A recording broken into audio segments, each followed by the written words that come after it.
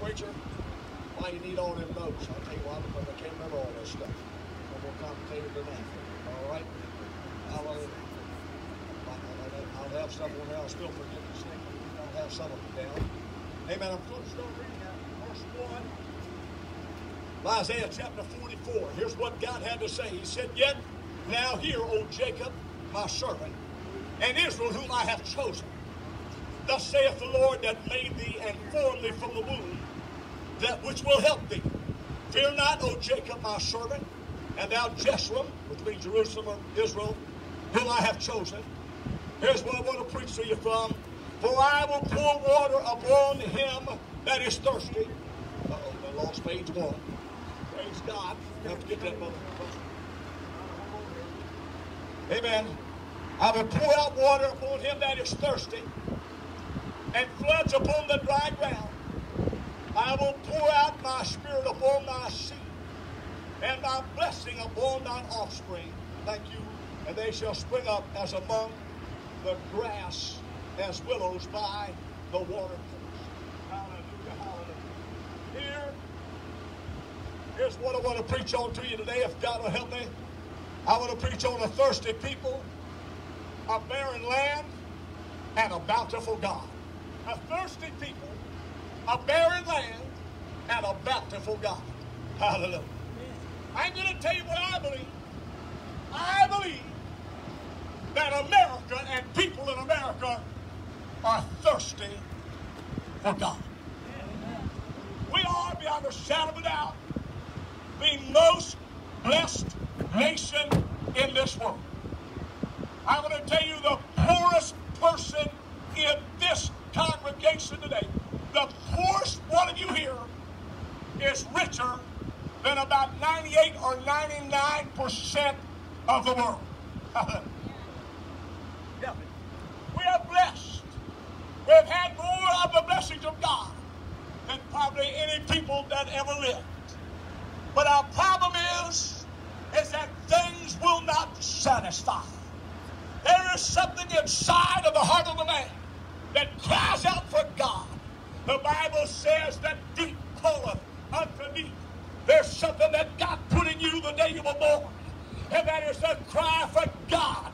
Many of you have tried to live your life without God. Many of you tried to ignore God, but I'm going to tell you, you can't ignore God. Amen. You may live without God, but you're never going to be what God wants you to be, and you're never going to know the peace and the joy that you would know if you would turn your life to God. Hallelujah, hallelujah. You know, one of the things, and again, it is what it is, and we can't ignore it's like the elephant in the room. Brother, this COVID thing, this virus has got people praying. They're praying in front of the hospitals. They're praying on the streets of Puerto Rico. They're praying in the streets of Brazil. There are folks that are tuning in to preaching. That are being stirred. You know why? Because when the trouble comes and they realize the frailty of man, there's something inside that says there's something greater than me. There's a God that's greater than me, and I need that God. Oh, hallelujah. And there's a cry inside of you that cries out for God. Woo. Oh, how glory. You may try to drown it out with drink. You may try to drown it out with drugs. Amen. You may try to smoke it out with cigarettes. You may try all kinds of pleasures and sin. But my friend, when it's all over, in the middle of the night, some of you in this building have been laying right here in this congregation, have been laying on your beds with tears in your eyes because you know you need God. Hallelujah. Woo.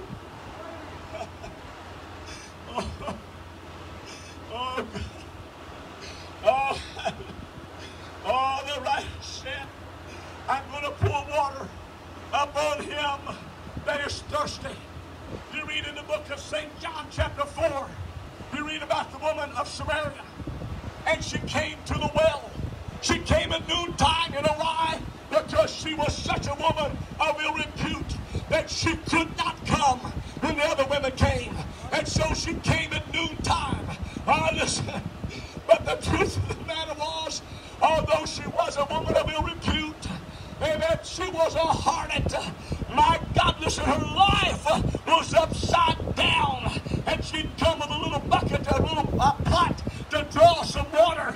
She knew a little bit about that well. She knew a little bit about religion. But brother, there was something inside of her that was thirsty. She came to that well because she's thirsty. She was thirsty. You hear this thing today, this afternoon, because you're thirsty. There's something inside of you that what you're doing will not satisfy. There's a cry for the living God in the depth of your soul. And God said, I will pour out the water on the thirsty.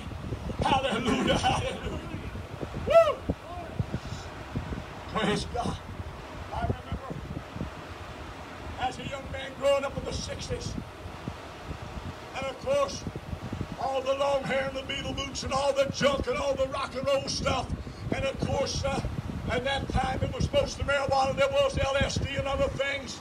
We didn't have the opioid crisis. But I remember friends of mine, amen, who went astray. One friend of mine lived right up the road, died of an overdose of cocaine at about 19 years old. Oh, God. And I saw lives, amen, wrecked and ruined by sin. But I want to tell you, there was something in the heart of this young boy that said, I'm going to have God. You can have your drugs. You can have your parties. Amen. You can have it all. There's something inside of me that money won't satisfy. There's something inside of me that wealth and all and pleasures will not satisfy. I'm going to have a touch of the Master's hand. And I got touched one day by the hand of the Son of God. Brother Marty Cogan standing right here by this white car. Amen. Drank a fifth of what was it? Well, scotch. Every day that he lived, he drank a fifth of scotch. But one day, the grace of God came to him. Woo! Hallelujah. And he found a fountain that satisfied his thirsty soul. Oh, hallelujah. Listen to me. This woman was thirsty, and she needed water. All she had was an empty pot. All she had was a bad reputation.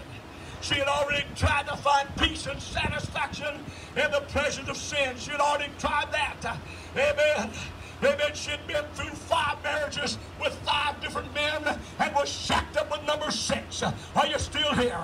Amen. She didn't know God. And like Nicodemus of the New Testament, she was religious, but she was lost.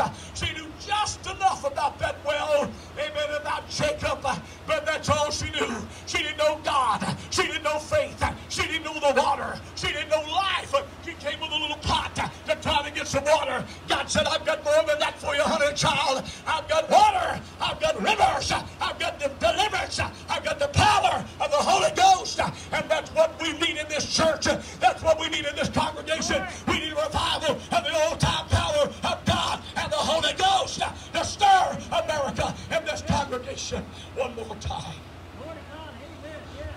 Woo! Listen to me. She was lost. She was a wreck of sin, but she was thirsty. Woo! I don't care where you are. I don't care what you've been through. I don't care what your present is. I don't care what your past is. I will tell you, God's got a future for you. Woo! I like what one fellow said. He said, when the devil reminds you of your past, remind him of his future. Yeah. Woo! Let me run that by you again. I said, when the devil reminds you of your past, remind him of his future. My God, you've been saved. You've been delivered. You've been set free. You've been washed. You've been changed. My God, you're a child of God if you've been to the fountain that flows with the blood of the Son of God. Woo! Hallelujah. Listen to this preacher. I want to tell you, America is thirsty for God. Listen, I mentioned before, there's been more Bibles sold in the last few weeks than ever, all time. More people listening to some kind of preaching on some kind of media. We've got every kind you can think of. I can't even name them all. People are listening to preachers and say, well, preacher, what good's that going to do them? All I can tell you is he said my word will not return unto me void. Yeah. Woo. I had a friend of mine, I can't think of his name now. He did a college Giles, Jim Giles. He was Gillis. Thank you. Jim Gillis. Sorry about that. They used to call him Giles. Jim Gillis. He was at a Van Halen concert, and Van Halen said, even God couldn't save anybody in this concert. And right there in the middle of that concert, Jim Gillis fell down on his knees. The conviction of God hit him, and he fell down on his knees and got saved and become a college preacher, preached on the college campuses. I'm going to tell you, God can save them and pull them right out of the pits of hell. Whatever your darkness, whatever your distress, whatever your sin, whatever's got you bound, the Son of God wants to set you free. Oh, hallelujah. I said the Son of God wants to set you free if you just let him set you free. Woo! Oh, hallelujah. I said hallelujah. Listen to me. America's thirsty for God. America needs the God of the Bible. Did you hear me? I said America needs the God of the Bible. We don't need more gold. We don't need more sinful pleasures. We don't need more entertainment from Hollywood. We don't need the new Green Deal. I said we don't need the new Green Deal. Well, we got to ride bicycles. We can't even have cows. My God, what dumbness. Listen, we don't need more ear-tickling, amen, people-pleasing preachers. My God, give us some men that'll stand out and say, thus saith the word of God, whether you like it or not. Amen. God said it, and that settles it, and you better ride up to it, because judgment day is going to come. Somebody help this preacher preach. Are you praying for me? Hear this preacher. We don't need another $3 trillion stimulus bill to further indebting our grandchildren. Say some folks, $3 trillion is a whole lot of money. Are you here? Y'all gonna stay with me? I'm gonna preach. God's gonna help me. They told me he would. We don't need Nancy Pelosi and 16 more Democrats, amen, to try to find another way to impeach our president. You're welcome, and God love you too. Amen. Brother, what we need in America is a revival of righteousness, a revival of godliness, a revival of holiness, a revival of prayer, a revival that will turn us back to the things that made us great. That was faith in God, faith in the Word. We went to church, the family that prayed together stayed together. Can somebody say amen? Blow your horn up fresh. You'd like to do something. Hallelujah. Thank you. Thank you. Thank you. Thank you. I'm not done yet. Woo, I'm just getting warmed up. Hallelujah. Hear the preacher? Listen to me. We don't need the myths of the Book of Mormon. We don't need the junk from the literature of the Jehovah's Witness. You're welcome. Hallelujah. Amen. We don't need the God of the Muslims. We don't need that God. For sure. Woo! What America needs is some old-fashioned Holy Ghost, heaven-sent men of God that'll get the black book. Oh, hallelujah! And tell you that heaven is high, hell is low.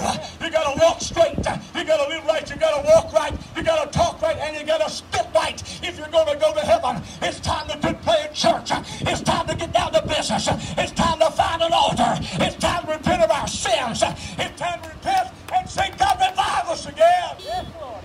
Woo! Hallelujah.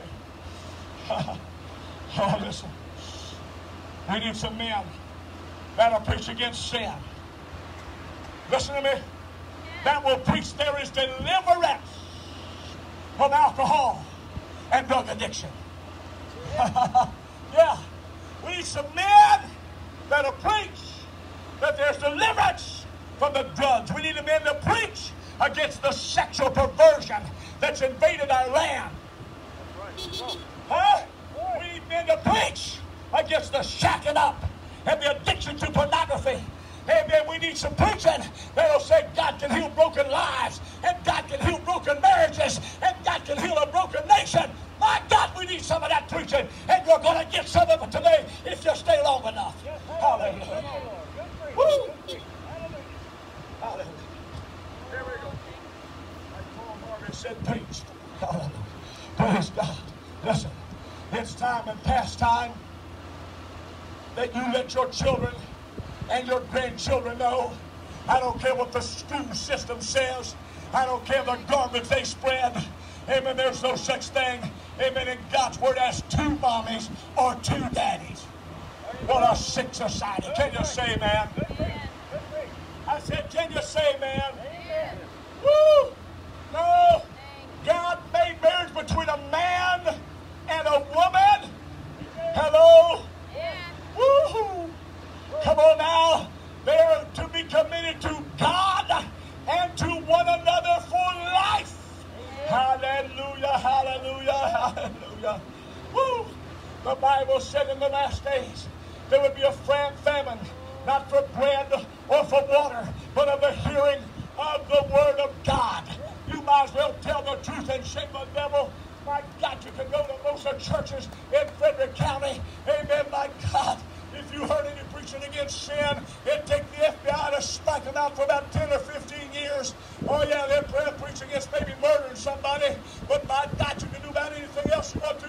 You can shack up, you can pack up, you can dress like a harlot, look like a harlot, live like a harlot. Amen, everybody's going to heaven, brother. My God, who's going to go to hell? I'll tell you who's going to go to hell.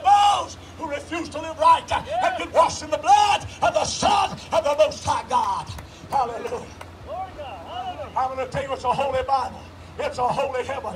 If you think you're going to go to heaven smoking cigarettes and spitting tobacco juice on the streets of gold, you better wake up. If you think you're going to be pulling slot machines, hello, and living like a devil on heaven, you better wake up. Heaven is high. Heaven is holy. Heaven is for the sanctified. Heaven is for the saved. My God, listen, brother, you better get ready now. I said you better get ready now. You better get paid through now. You better get dressed up now. You better get your sin behind you now. You better get paid through now if you're going to go to heaven. I never see that. There's a lot of people who think somehow they'll say, well, I'll say, I did make it. No, friend, if you go to heaven, it will be with set purpose. You'll fight the devil. You'll fight hell. You'll fight your neighbors, and your family will turn against you. But it's worth the fight to make it to heaven. I've got to make it, and by God's grace, I'm going to make it. Can you say now? Yeah. Woo! Got to preach a little more here to you. Come on. Listen to me. Oh, my God. America's thirsty. I believe they're thirsty for the truth. I believe they're thirsty for some men that'll preach the gospel. I think they're about sick and tired of it. You know, I think America's sick and tired of this prosperity program. It's really funny. It's really funny. If you'll send them $100, they'll send you a blessed snot rag. Meanwhile, they're flying in jets and helicopters all over the nation. Your old cars have been ready to drop them. But if you just send them $100, they'll send you a packet of seeds or a blessed snot rag or some other stupid something. Come on now. Right. My God, if them wallets are so blessed, why don't they stick one in their own pocket and quit spending their time and wasting precious time, amen, trying to make another $1 million? Folks, I'm going to preach the gospel to you. I'm going to tell you you'll have to live right. You'll have to get born again. I'm going to tell you what will take you to heaven if you'll listen to this preacher. Yeah. Woo! Hallelujah. Listen, we have a barren land. You know why we've got a barren land in America? Psalm 63:1 said, "Oh God, thou art my God. Early will I seek thee. My soul thirsteth for thee. My flesh longeth for thee. In a dry and thirsty land, where no water is, to see thy power and glory. So as I have seen thee in the sanctuary." I don't know about you folks, but I'm hungry for a move of God. I'm hungry to see God deliver us from barren altars. I'm hungry to hear somebody say, I got saved. Amen. I got saved, preacher. My life has been transformed. I went home and cleaned out my cupboards. I went home and threw the beer and the wine and the liquor. I threw my cigarettes in the dumpster. I got rid of my drugs. I got right with God, preacher. I got saved. I got born again. I changed my wardrobe. I changed my hairstyle. I got right with God, preacher. Somebody say hallelujah. Our land is barren of hope. Our land is barren of prayer. Are you listening to me? Our land is barren because we've got the blood of 63 million babies have stained the blood of America. 63 million. Their blood has stained the land of America. Woo! Our land is barren because every year 88,000 people die of alcohol-related deaths, car accidents, and alcohol poisoning and so forth like that. Our land is barren because of the blood of almost 70,000 people in 2019 that died of drug overdose. Oh, is that sad? Or is that sad? Oh, God. Listen to me. Our land is bare because we're worshiping sports heroes. Our land is bare because the men of this country are hooked on pornography. Our land is bare because mama, amen, don't have time to pray. Amen, she don't have time to be a wife. Amen, she spends her time in the bingo parlors or down in Charlestown pulling the slots. Come on here. My God, it's time to get back to God. Woo! You know I'm preaching the truth. You know it is. Hallelujah. Our land is bare because we worship the harlots of Hollywood rather than the God of the Bible. Ah, come on here. Woo! Oh, Jesus. I'm going to tell you something here now. We don't need gun control. We need God control. Hello? Anybody got to say? I said we don't need gun control. We need God control. Our problem's not guns in America. Our problem is sin. Our problem is a generation that's wild, running wild. Our problem is extreme Muslims that are trying to stamp out our people and kill it. Come on. My God, listen, we need a revival of truth, a revival of the preaching of God's word. My God, revive us again. Woo! Say, preacher, that all you can preach? My God, what else do we need? Amen. When we get revived, I'll preach something else. But I'm telling you, brother, we got to have revival before anything else can happen. We've got to have a revival. We've got to have a stirring. We've got to move back to God. We've got to move back to prayer. We've got to move back to the things that made us great.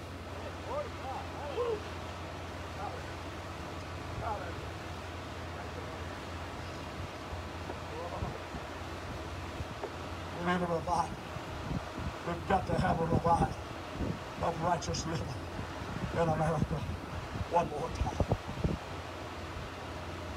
And then he goes on to tell us.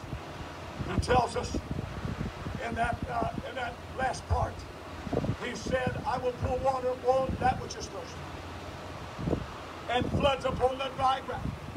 Woo! My God, how we need a flood. I said, how we need a flood of God's power. In 1906, there was a black preacher by the name of William Seymour, and his wife's name was Jenny Moore.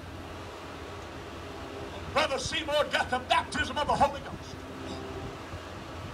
He thought that the holiness preachers would be thrilled to death he got the Holy Ghost.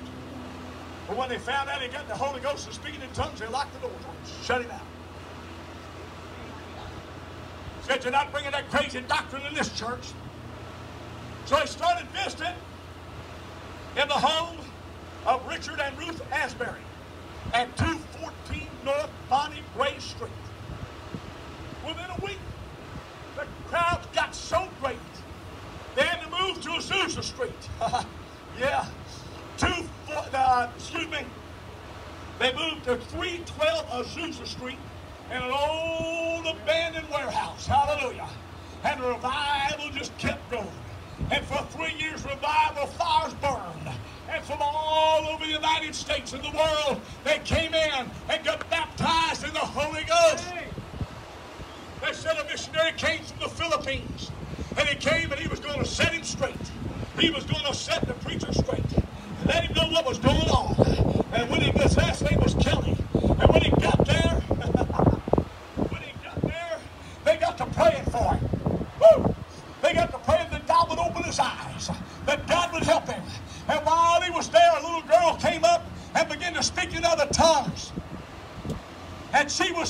in the, he said, a hostile Philippine tribe. The language of a hostile Philippine tribe. And his heart got touched. And while he was still praying, another little girl came up and began to speak in other tongues and said, this is that spoken of by the prophet Joel. This is Pentecost. And the man that come to straighten them out got the Holy Ghost. Hallelujah. Let me tell you something. I don't need to be straightened out. What we need is more of God's power. We don't need to be straightened out. We don't need to quit living holy. We don't need to abandon preaching holiness. My God, we don't need straightened out. We need more preaching and more revival in America to turn us around one more time. Let me tell you something. As far as I know, every major Pentecostal denomination can trace their roots back to that revival. They may not have been there, but someone came out there, they can trace Assembly of God, Church of God. And across the whole of Four Square, amen, they all can trace their roots back there. Amen, back to that revival there in Azusa Street. Hallelujah. Oh, my God. But isn't it sad? I said, isn't it sad that the fires that burned at Azusa Street, and I want to make it clear to you, they were just not the fires of Pentecost. They were not just the fires of speaking in tongues. They were the fires of holy living. Lord. Hallelujah, hallelujah. Some of you going to fall out with me right now, but, oh, well, you'll have to fall back in, I guess. Let me tell you something. There was a day when you could go to any Pentecostal church in America, and every woman in that church would be wearing a skirt or a dress. You could go to any Pentecostal church in America, Assembly of God, Church of God, whatever, you name it. You could go there, and the women had long hair, which was their glory given to them by God. You could go to any Pentecostal church, and they followed the teaching of Paul in 1 Timothy 4, shamefacedness. Huh? Are you still here? But now, my God, you can't go to hardly any church anywhere where the women don't look like Jezebel reincarnated, have cowbells hanging from their ears. Are you still here? My God, their pants are so tight, they look like a bullfighter out of old Mexico. I'm going to tell you something, brother. I still believe in holiness. Hallelujah. I said I still believe in holiness. My God, we've been captivated by the crowd of Hollywood. And I'm going to tell you, it's time to turn back. It's time to repent. It's time to get a backbone of a sawlog and stand up and preach the gospel in the face of a wicked world and say, God said it, and let's live it. Hallelujah. Hallelujah. Woo! God said, I want to pour out the water. He said, I don't want to just pour it out. He said, I want it to come out in floods. Hallelujah. I want it to come out in floods. And I want to close with this. Amen. We have a bountiful God. We have a thirsty people. We have a barren land. But we have a bountiful God. Woo! We have a God that wants to revive us. We have a God that wants to bless us.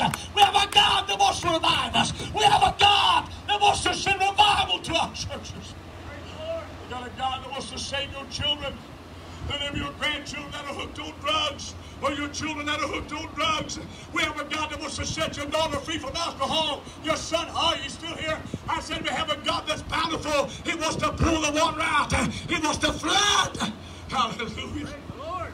Listen, that little old woman in John chapter 4, she had an earthen pot. All I've got is this old blue bucket, but you can haul water in this. And that little woman came that day, carrying a little pot, so to speak. She came there, trying to get a little water. Oh, ashamed of who she was. Ashamed of her past. Hallelujah. Woo! The master never played around. He said, where's your husband? She said, I don't have any. He said, you've said, well, you've had 5. The one you're with now is not yours. He never patted around and said, oh, come on, little sweetie. You just fine. Come as you are, leave as you are. Let me tell you, there's only one way you can come, and that's like you are. But that don't bother me. I want to know how you're going to leave. If you've been touched, if you've been saved, you ought to be leaving a different way. Your life ought to be changed. Your attitude ought to be changed. Your best ought to be changed. Everything about you ought to change. Amen. When you get a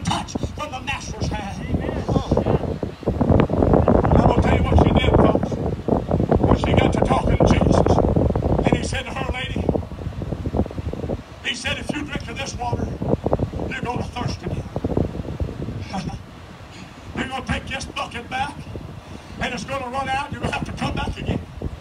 But he said, the water that I'm going to give you shall bring you a well, springing up in the everlasting life. You know what she did? She dropped the bucket. Woo! And she went, and she said, come meet a man that told me all ever I did. Somebody say hallelujah. Woo! She said, come meet a man. Well, he called him a shut him a come on here. I want to challenge you to come meet a man. I want to challenge you to come meet the master. I want to challenge you to come meet the Savior. If you're tired of sin, if you're tired of your life, if you're tired of empty nights, I challenge you, my God, let's find the one that's got life, that's got water. Lord, yeah. Hallelujah, hallelujah. Lord. Anybody believe in the signs of preacher here? She went running. She went running. Amen. I got to tell somebody. I got to tell somebody. I met the Master. I met the Savior. I met the Redeemer. I met, oh, glory to God. Hey, hallelujah. Has anybody met Jesus? There ought to be a song. There ought to be a dance. There ought to be a shout. There ought to be a hallelujah down inside of you. Yes, Lord God. Hallelujah. Hallelujah. Yes, Lord. Thank you, Lord. Hallelujah. What is it? God don't want to just give us some trouble. God wants to give us. Isaiah said, ho, everyone that thirsteth, come ye to the waters, and he that hath no money, come. Woo! The greatest gift, the greatest thing ever given. God said, come and buy without money. Come ye buy and eat. Hey, come buy milk without money and without price. Wherefore he said, do you spend money for that which is not bread, and your labor for that which satisfied not? Hallelujah. Jesus said, I got something, lady, that'll satisfy your soul. I got something, lady, that'll put a song down inside. I got something, lady, that'll transform your life. Oh, hallelujah, I feel the Holy Ghost. I got something, lady, amen, that'll turn your life around. I got something, lady, woo, you can leave your water pot and leave here with a well. Come on here. You can leave your sorrows. You can leave your heartaches. You can leave your troubles. You can leave your sickness. My God, you can leave it right here and follow me. I've got life. I've got joy. I've got hope. I've got holiness. I've got the blessing of life. Does anybody want it? Yes. I said, does anybody want it? Hallelujah.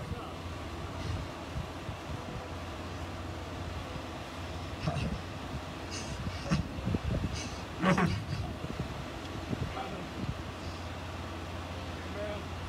My mom tells about when her dad got saved up in Maine. Oh, cold building. One of them old tin heaters, trying to keep that old cold room warm. The preacher was preaching. My dad told my mom, he said, if you go up there to that altar, he said, I'm leaving. When that preacher gave that invitation, she said, I couldn't help it. She said, I had to get it. Before I knew it, I was at that altar. And she said, I wasn't praying very long, and all of a sudden I heard Jerry, which is my dad.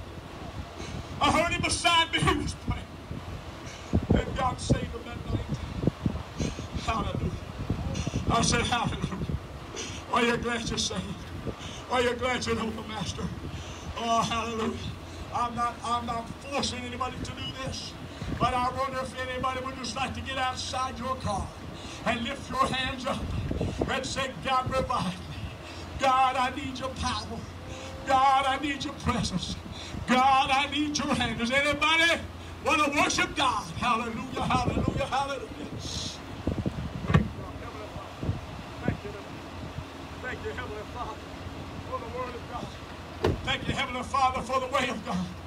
Thank you, Heavenly Father, for the salvation of God. Thank you for those who have a hunger to worship you. and magnify you, God. Oh, my soul, Lord. My soul is hungry for God. My soul is hungry for the living God. As the heart panted after the water brooks, so my heart panted after thee, oh God. I need reviving. I need your water. I need your spirit. I need revival. Oh, my God, revive us again. Revive us again. Hallelujah. Heavenly Father, I've done my best this afternoon. I thank you for the anointing of God that I felt. I pray, God, that not one individual will leave this parking lot today without asking you to come in their heart, confessing their sins and turning from their sins. God, for that child of God, oh, who's longing for revival, would you give it to him? God, for this preacher who's longing for revival, God, would you send it? A revival of souls, a revival of Pentecostal power, a revival, God, of men and women hungry for God, searching God, seeking God, a revival of water upon us, God. Pour it out in floods, bring it to us, and revive us. God, for that one here today lost, that one here today that's drifted, that one here today that's backslid and turned their back on the things that they once professed, turned their backs on the things that they once believed. My God, help them to turn back to God in righteousness and holiness and get sanctified, holy sanctified, and get filled with the baptism of the Holy Ghost. My God, come to church and serve God like they mean business, I pray. In the name of Jesus Christ. I tell you tonight, or today as you go, and if anybody wants to stay, anybody wants to go to that church, we'll go to the front and I'll pray with you. We'll stay here and pray with you. Amen. If you just want to go in there and pray, I'm going to tell you something. I want God to touch you. I want you to think about this message. I want you to pray about what this preacher preached today. And I want you to ask God to revive you and stir you and turn you back to the God of Abraham, Isaac, and Jacob. Turn you back to the Bible. Turn you back.